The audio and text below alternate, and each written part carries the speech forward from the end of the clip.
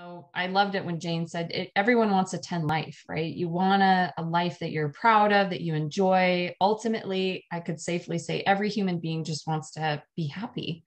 And the only way you can really create that is to find those moments and continue them, remember them, bring them back, repeat them.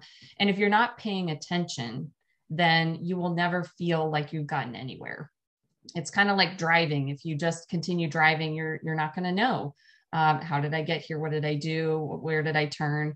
So paying attention to those 10 moments really creates the sort of mental photo album of a 10 life.